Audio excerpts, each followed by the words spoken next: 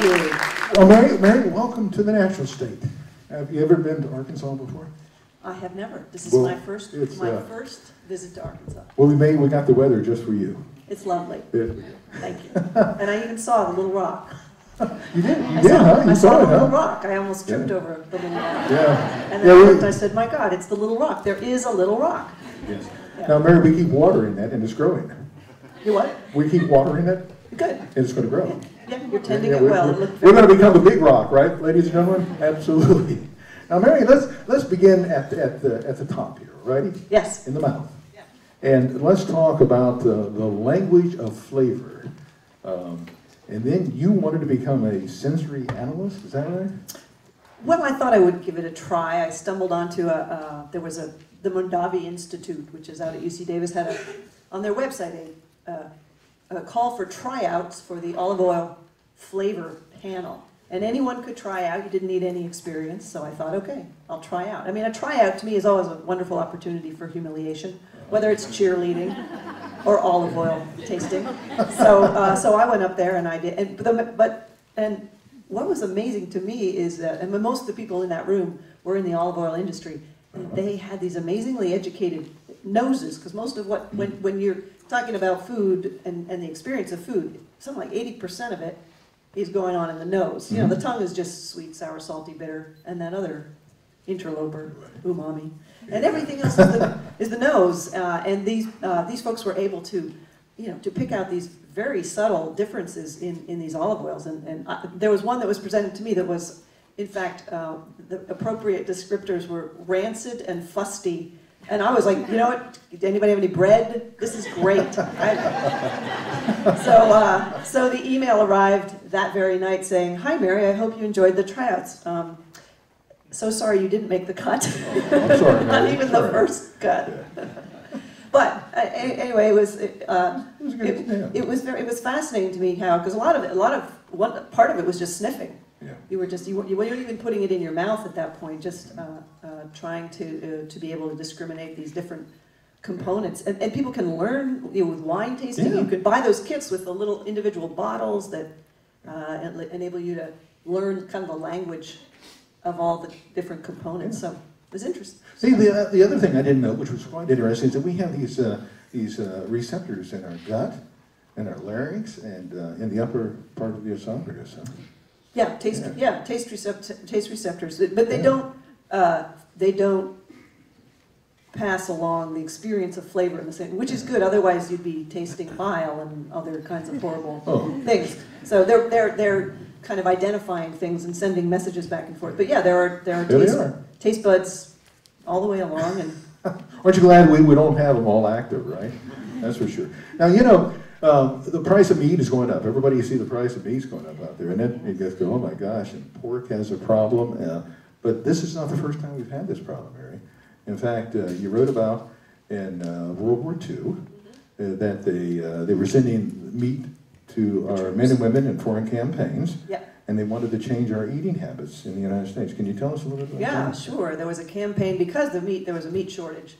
Here, all the chops and steaks and all the prime cuts were going to the troops, and there was, of course, all the leftovers, the organ meats and the specialty meats. Those were all here, and the U.S. government hired anthropologists, including Margaret Mead, to figure out how do you change a country's eating habits, because people associated although organ meats are healthier, they're more vitamins and minerals, they're better for you nutritionally, they were at that time associated with the lower class, like this is what peasants, this is what poor people eat, or pets. Now, you throw the scraps to your pets, but in fact they're the best parts and often the most flavorful, but culturally people had a lot of resistance, so they would have, they'd go to, anthropologists would bring in housewives and have them make pledges, I will serve variety meats. They changed the name, they came up with the euphemism, variety meats, variety meats. And they'd have housewives take pledges. Pledges were big back around that time. Like, I will feed my family for my patriotic duty. I will feed the family organ meats twice a week. There were instructions on how to get your husband to eat organ meats. Like, don't tell him till he's done what it is. And it's kind of interesting. We're back to doing that again, aren't we? How many people out there have eaten variety meat, right? Three Well, hands, see, three yeah, hands. now it's become high status because there's a trend among high-end restaurants to serve sweetbreads. Marrow, even I've been seeing on a lot of menus. I had some marrow the other night. So now it's become high status, which is what the anthropologists found is that one of the best ways is to somehow make it high status. Somebody like a president or a celebrity publicly eating that or embracing it. Now, Mary, I'm going to tell you, I don't think, yeah. whom do you have in mind eat uterus? Is there somebody out there who's going to eat uterus? Well, see, that was the one, the exception here, because if you look at exports from this country, lips, brains, hearts, they're going to Mexico, the Philippines, Russia, all around the rest of the world's like, we'll take those, they're good, they're tasty, they're nutritious. The one that I didn't see being exported was the reproductive organs, which with some exceptions, of course, like the lady at Ball State University, who has a marketing plan for pig testicles. Yeah. There you go, Ball State University, there we go. That's just the kind of little fact that makes my day.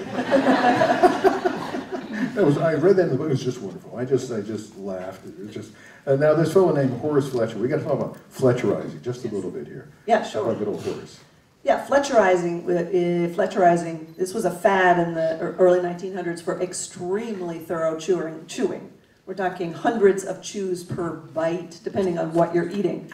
Horace Fletcher was not an MD. But he had friends in high places who were MDs. He coined this phrase, nutritional economics, and he had this whole idea that we could feed the poor for half as much money if we just had them chew more thoroughly. They'd get more calories and more nutrients out of the food. So and he tried, the military was having the troops chew their food more thoroughly so they wouldn't have to feed them as much. And this caught on in high places, in government, in schools, in hospitals, and everyone was Fletcherizing, including, I love this, Franz Kafka was a Fletcherizer. Because I picture that, that iconic image of Kafka with the intense eyes, and now I'm picturing him just chewing for hours. Yeah. But anyway, it makes intuitive sense until you know that the stomach will take whatever you put in there. You can put a whole, you don't even need to chew you just throw the whole chunk in there, and the stomach will, use the enzymes and acids and the muscular contractions, reduce it to sort of a slurry liquid. Chyme is the name. So it's an insult to the abilities of the stomach to assume that you need to chew hundreds of times. Yeah. But anyway, it caught on in a big way, that Fletcherizing. Yeah. We don't do it. You may want to try that at home. Maybe it'll save you a little bit of money, huh? Well, it's similar to the juicing fad. The juicing fad is a similar kind of a take on that. Yeah. Now, talking about these enzymes and amylase, and I tried this. I was in San Francisco a couple of weeks ago, and there's aggressive food out there. We've all eaten it, like spaghetti, and it attacks you. It gets on your shirt, and if it gets on a white shirt, and you're at a meeting, you got this big piece of spaghetti here, and it's stained it on. Now, is it true that if you spit on your shirt, that it's going to take the stain away? Well, I believe saliva contains amylase, which breaks down starch, and maybe a little bit of lipase, which breaks down fat, mostly amylase. Anyway, and this I love, that the digestive tract, essentially, laundry detergent is a digestive tract in a box, because the enzymes, when they say enzyme action, these enzymes are digestive enzymes. They have the enzymes in you that break down fat, starch, and protein. So they put somebody had the bright idea to put it into a detergent to break down those, because the same things you put in your mouth, you drop in your lap. I, for years, have, I don't carry a Tide stain pen, which I probably should, because I dribble a lot, but I just take a little dab of saliva. So it's a handy pre-soak. It is, yeah, it is. I tried it. I tried that, and what you have to do, people look at you when you spit on your shirt, so you either go up to the bathroom, or you got to do it. You have to, unless it's, it's a little awkward, but. Now, we've got to talk about crispy food. Everybody, I've told people, the redder the apple, the better. And the Golden Delicious is, a big, it's beautiful red apple. But when you bite it, it's mushy. It's just a little bit mushy. Yeah, we don't like mush. Why do we have to have the crispy sound? The theory is that evolutionarily. Things that are crisp, that have crunch, vegetables or fruits that are crispy, they're fresh because the little cells haven't started to break down, and so everything is, you're bursting these little cells open, and you get the crisp, that sound signifies this is food that has a lot of nutrition and is not going to, it's not rotted, it's not going to hurt you. So we have a natural inclination to go for crispy and crunchy. We like that. The snack food industry has capitalized on that by fine-tuning it to the point where they can tell you the preferred decibel level. Was it 90 to 100 decibels or something like that? Something like that, yeah. And it's, and the speed of at which the crack in the chip propagates, it's the speed of sound, it's a sonic boom in your mouth. Yeah, love it. I love that. So, that's... And all we remember is Snap, Crackle, Pop, right? Snap, Crackle, Pop. There we go, with Kellogg there. Now, can the stomach dissolve itself? It dissolves everything else, why not? The stomach has some nifty tricks. It's got the mucus layer, the mucus layer which is protective. It also, the stomach lining, I'm told, and you can verify this, every 3 days we have a new stomach lining. We get a new one, Yeah, so it's got some, the stomach it has a lot of self-protective mechanisms. My favorite, if your stomach is getting too full and it's reaching the point where it might rupture, one of the things it can do is called the transient lower esophageal sphincter relaxation, aka the burp. Yeah, the burp. The belching. Yeah, the belch. Transient lower esophageal sphincter relaxation. And that's brought to you by the fine folks at. Now, let's move on down a little bit more. Frogs and snakes. We always, you always hear about people saying, "Wait, if a frog gets in there, it's going to stay alive," or a snake is going to get in there, it's going to stay alive. Can they stay alive down there? Well, if you go back in the medical journals to the early 1900s, even in the 17 and 1800s, there are these cases of stomach snakes and frogs and slugs. There was a run on slugs for a while. People coming in, what basically was going on, they're interpreting, you feel things moving in there. Things are moving around and gurgling, and if you've got reflux or an ulcer, you've got pain, and you have people, they come into the doctor and they go, "God, there's a snake in there, and every time I drink whiskey, he hates that." Oh, yeah. Yeah. But I've got a frog in there, and I eat a lot of fat, that drives him crazy. So it was a very common, what was amazing was that the articles were presented in a way that, the physicians were kind of like, "Well, it seems to me." And every now and then there'd be somebody they're on the chamber pot and they saw something squirming. They're like, "There it is! It's out! It's come out!" And they bring it into the physician's office. Some of the physicians had a little cabinet of curiosities of snakes and slugs and things. But some enterprising physicians debunked this. One guy someone had brought in a frog, claiming this had been in my stomach, and finally it made its way out. And he took the frog, he dissected it, found partly digested insects in the frog, which suggested that frog is not living in this, unless you were swallowing insects to feed the frog in your stomach, then probably that's not what's going on. Yeah. Now I'm going to tell you, how many people like sushi? Do we have the sushi eaters on here? No. Now look, we're going to talk about sushi. Mary? Can you tell us a little? Now, the sushi is a very ugly thing to eat. I can tell you, I'm going to tell you something. I had a pathologist, I think it was Dr. Breslow, when I was a medical student, and we would cut tuna up, and we had to look at it in a microscope. That's why I can't eat sushi. Tell us about sushi. Yeah, but there's something called the anisakid worm. It's a little parasite. Looks like a little thread. I actually have a keychain with a piece of plexiglass with an actual anisakid worm. I got it. Now, where'd you get that? The Museum of Parasitology in Tokyo. Well, where else? Where else? It's 5 I didn't know they had a museum. It's a great museum. Apparently, a lot of first dates in Tokyo go to the Museum of Parasitology. I know they have a great gift shop. You can get sterling silver earrings in the shape of different parasites. That's nice. I cheaped out. I got the key ring with the lucite with the anyway. But the anisakid worm, my keychain is too small to see, but on its head is what's called a boring tool, like as in a power tool on its head for drilling through your stomach to get, where is it trying to, it's trying to get, the parasite goes in the stomach and it's trying to get somewhere else, I forget where. But anyway, so anisakid worms, but don't worry because almost all sushi has been frozen, so which kills the worms. Do you ask people when you eat it, is this frozen? No, I just assume that it is and live my life. I don't care. You don't. Okay. There we go. They're not fatal. Most people end up, they get into the throat, you cough them up. So it's unpleasant, but not that dangerous. Yeah, so you're coughing up your worms from the sushi. Okay. Well, I happen to love... That's more protein. Just swallow them back down, right? Swallow them back down, yeah. Or you take the little tool off and use it for something. Mary, you change the way. Every time I drive past a basketball court, every time I go by a basketball court, I think of you, Mary.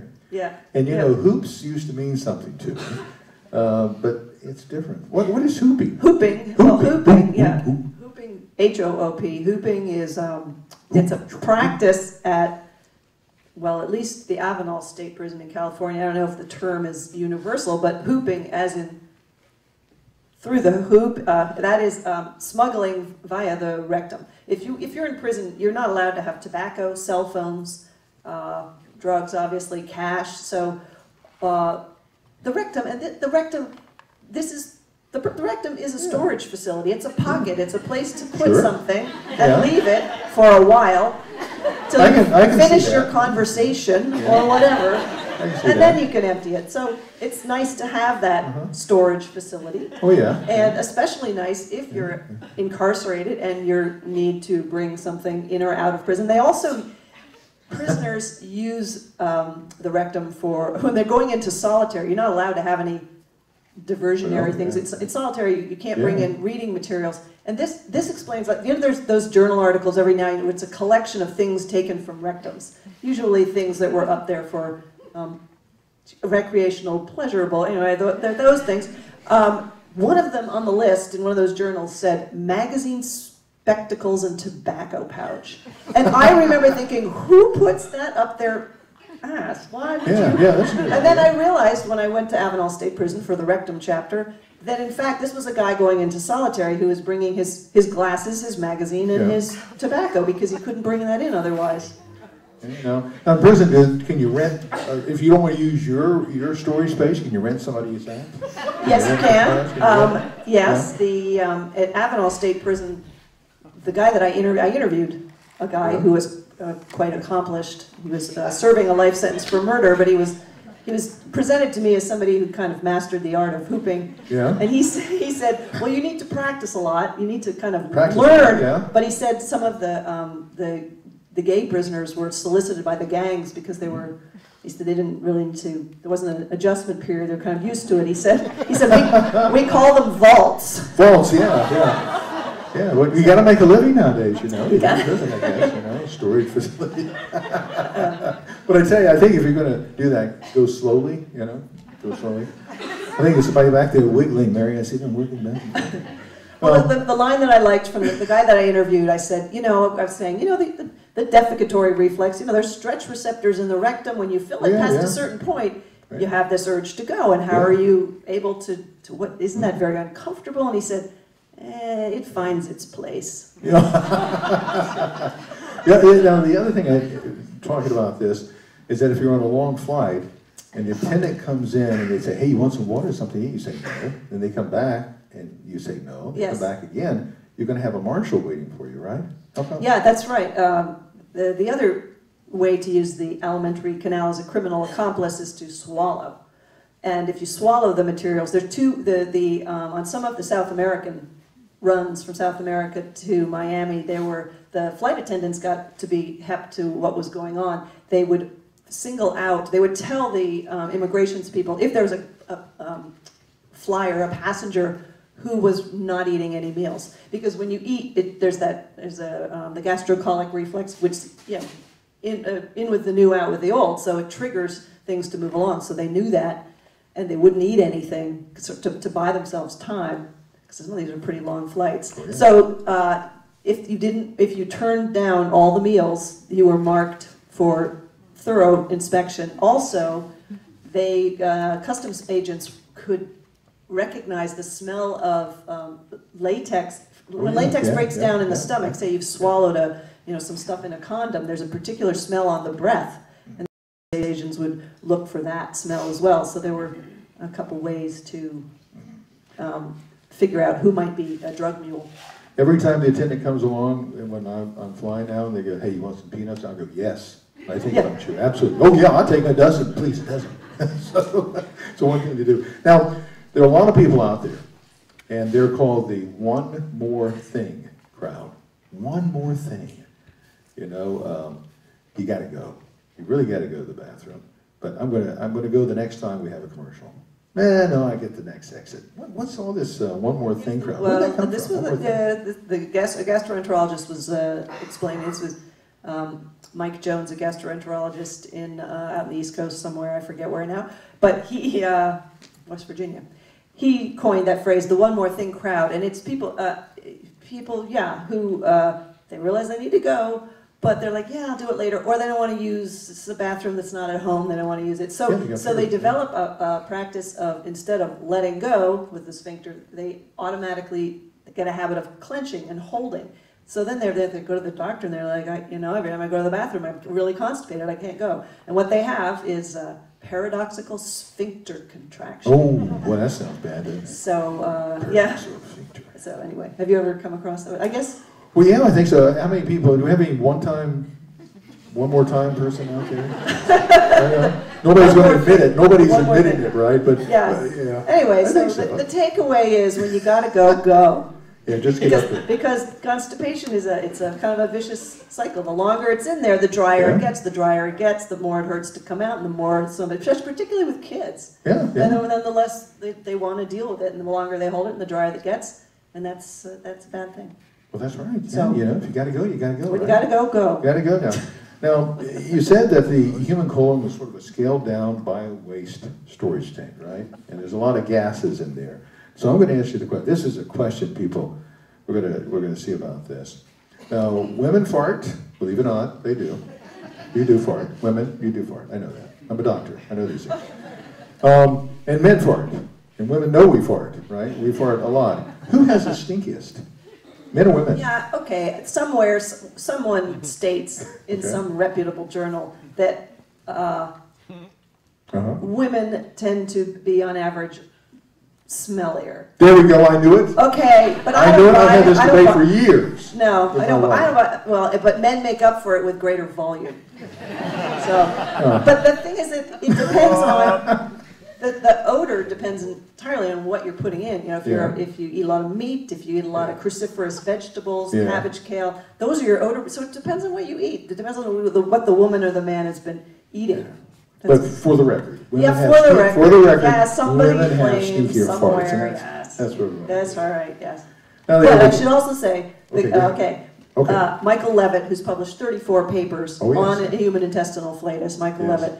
If you look him up, he's like the gas man, right? He's the gas man. He's an ass man, yes. Yes. If you look him up on Google Images, about 4 or 5 pictures of him come up, and then there's an image of a can of baked beans. Michael Levitt, but he did say, in all the years that I've been associated with human flatulence, and I go to cocktail parties, never once has a man come up to me complaining about his wife's flatus. It is always the wife coming up and complaining about the husband's. That's interesting. I'm wondering why that's always. Well, because I can remember there was a monograph written by Benjamin Franklin. It was called "Fart Proudly." Yes. And I think we guys, we admire Benjamin Franklin, so we just fart proudly. I mean, we do.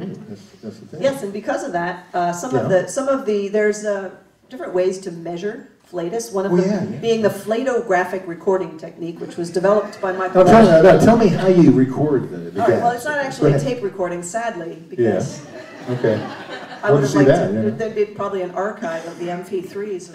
But the flatographic recording technique, it's just a piece of paper and a pen, and when you fart, you make a hash mark, okay? That's the flatograph. So when they're looking at how flatulent people are.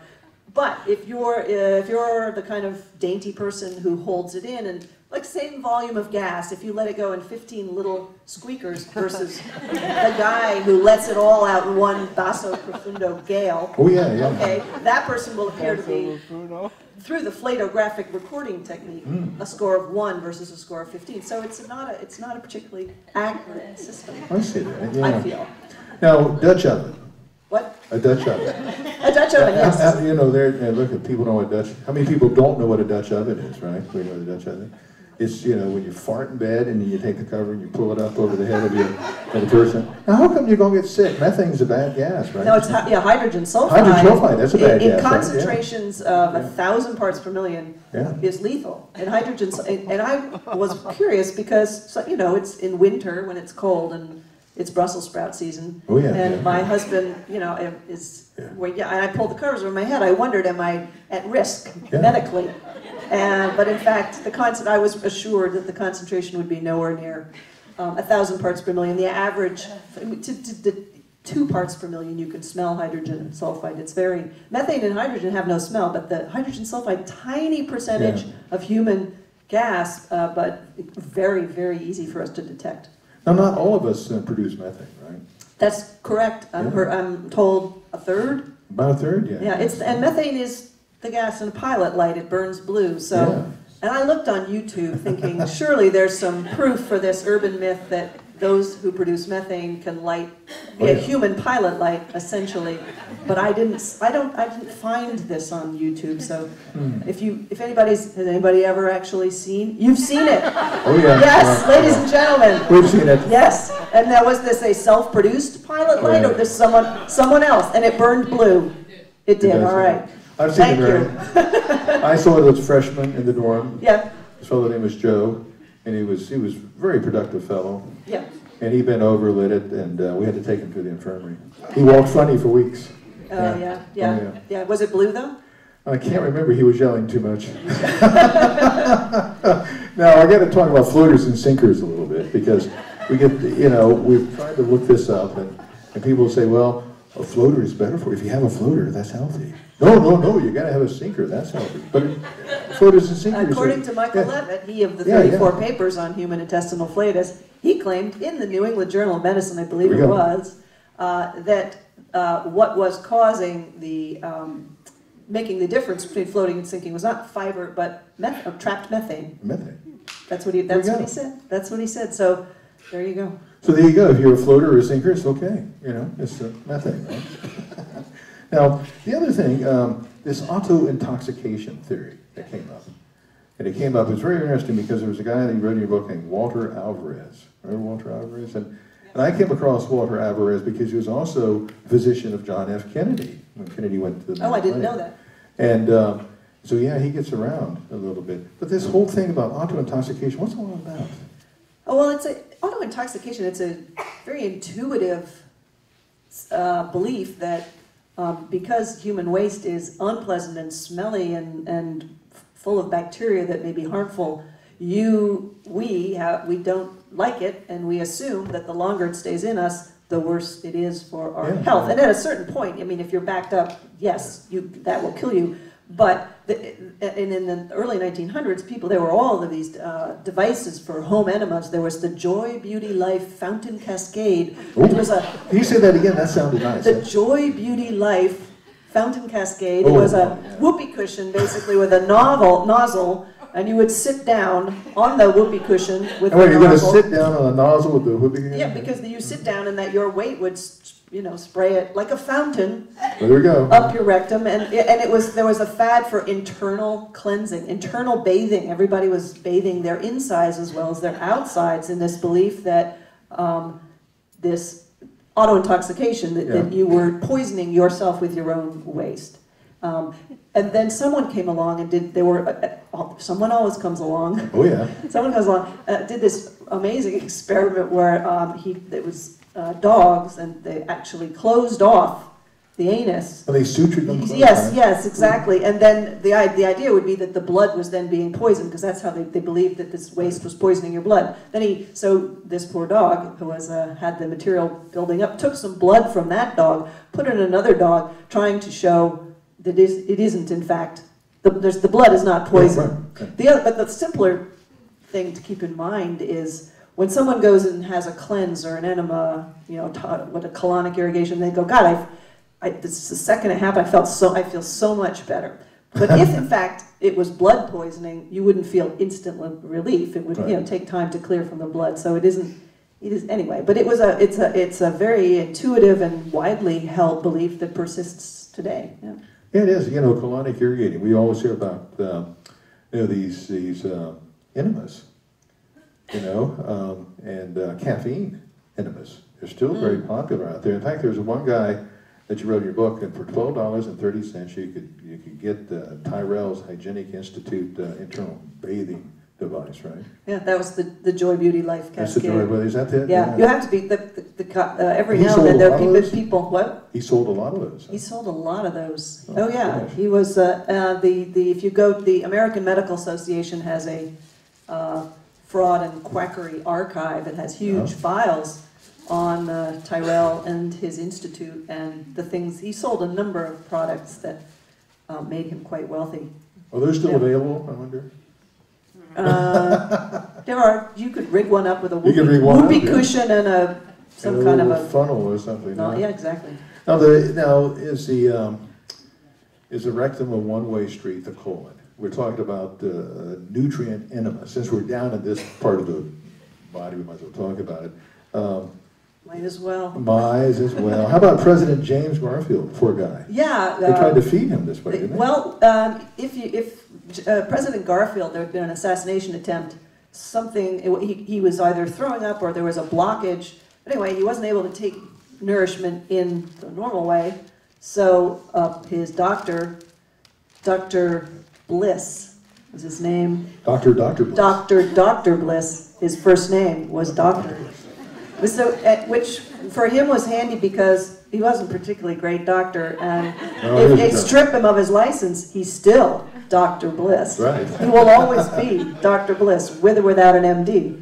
But Dr. Bliss was very enthusiastic about rectal alimentation, which is putting the food in the other way. Oh yeah, that's it. Which for drugs can be, particularly with children, you can administer drugs through the rectum, and it's absorbed quickly. But you're not absorbing. I mean, the small intestine is where all the absorbing goes on. So you got to put two way up there to get any good. You'd have to put it right, but they weren't. They were just putting it in the rectum, and there were a lot of problems. Some of them just aesthetic. Oh. Yeah, it tended to be egg, beef broth, whiskey. Oh. So yeah, and Dr. Bliss wrote an entire book entitled "Rectal Feeding," and there were recipes as well. Well, don't try. The only advantage I think you stated was that you don't have to worry about what it tastes like, right? That's right. You can feed them the same thing over and over, and they're not going to complain or not complain about the same things. Yeah, and then we'll just touch on. I found it interesting. Holy water enemas. Yeah, this was a case. There was in France a bunch of convent, and the Mother Superior was believed to be possessed in a quite extreme way, and she claimed the devil was inside her. They believed the devil was actually inside her, and her I'm not sure who it was came up with a bright idea. Well, instead of sprinkling holy water. He thought, this is a really bad case. We're going to take the holy water in an enema, just get it all the way up inside. So holy water enemas were not widely practiced, but occasionally. And you could see the logic. It's like, why not, if the devil's inside, get it up inside there. I think so. It changes the way I look at The Exorcist when I see that movie. They should have turned to the enema there. Now, here we go. Can constipation kill you? And you have a term. Obstipation or something like that? Obstinate constipation. They were shortened in the 1800s. Can it kill you? You get constipated? Can it kill you? Constipation? Indirectly, in that you could die of defecation-associated sudden death. There we go. There you go. Which is pushing so hard that you end up with a fatal heart arrhythmia. It's the Valsalva pushing vagus nerve. You can explain it better than I can. Now, did Elvis die of this? Did Elvis die of constipation? Elvis had a megacolon. I got interested in this because the Mutter Museum in Philadelphia has an example. I don't know if anybody of you been to the Mutter Museum. Yeah, have you seen the megacolon? I mean, it is bigger around, it's the same size as me, or just an enormous, dysfunctional, stretched out, floppy, useless span of colon that isn't moving material along, so it backs up further, stretches more. And the guy whose megacolon is on display there, he died in the water closet, is what how it says in the paper. It's very difficult to empty your bowels if you have a megacolon.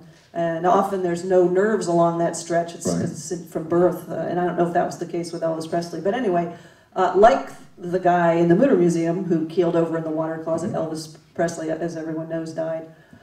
In his bathroom, right? Yeah, on the toilet. And and at autopsy had a megacolon, just a greatly expanded, not as big as the one in the Mutter Museum, but greatly extended, distended, and dysfunctional, and impacted with lots of so anyway, Elvis, that was. So if you're constipated, make sure you do something about it, right? There we go. There's wonderful research going out. Antibiotics are being used more and more, and we're trying to tell people to cut back. Not everything needs an antibiotic to take care of things.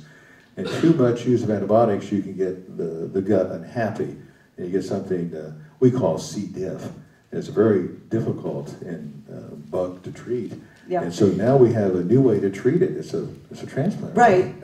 C. diff, it's 20,000 people a year die of C. diff, and it doesn't, it's very hard to treat it with antibiotics. I mean, sometimes it doesn't respond, and then it comes back over and over, and it's a terrible chronic diarrhea, horrible thing to have. But a bacteria therapy is the tidier name for it. A fecal transplant is more descriptive, and it is pretty much what it sounds like. You have a healthy person. You take their microbiome, their healthy bacteria, and these bacteria become essentially immigrants. You put them in the new land.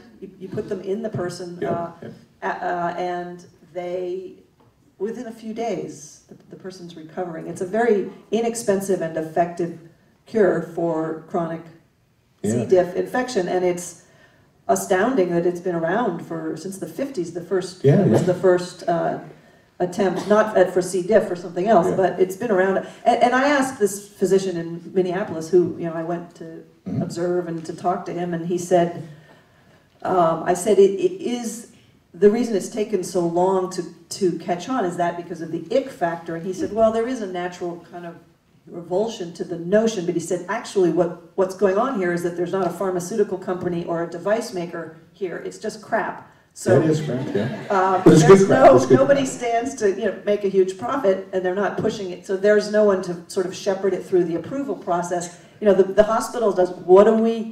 What's the billing code for shit? I don't know. Yeah, that's a real shitty code, Well, how much do we charge? And when I was there, it was just a guy. It was a winter morning. This guy shows up with his big snowmobile boots and his coat, and he's got a paper bag, and he hands it to Dr. Kurotz, and he goes, "Not my best work," but it worked. I mean, within a few days, this guy was cured. I mean, it was Dr. Kurotz said, "Yeah, I got an email from him," and he said, Saturday night I had a solid bowel movement. I'm thinking that's not everybody's idea of an exciting Saturday night, but for this guy, it was miraculous, and it was really very. And I think they're looking at it for other problems too, irritable bowel syndrome and things like this. So I guess we're going to encourage everybody to become donors, right? Yeah, it's a quick and easy way to be a hero, save somebody's life. That's right, absolutely. I think we have time for a few questions here. Mary, that was terrific. Thank you so much, Mary. And I hope you learned a little bit about your alimentary tract and what goes in and what comes out. Well, make sure you buy Mary's book. She's going to be, signing books out here. Make sure you stop and talk to her about, the book Gulp. It's an incredible read. I enjoyed it very much. I started and then I went from one end to the other, Mary, and I didn't stop. I didn't slow down at all, Mary. Now, if there's a microphone here, if somebody would want to come up and ask Mary a question, don't feel shy. She told me she will talk about anything. Yes, ma'am. I'm curious about how you got into science writing. How I got into science writing, I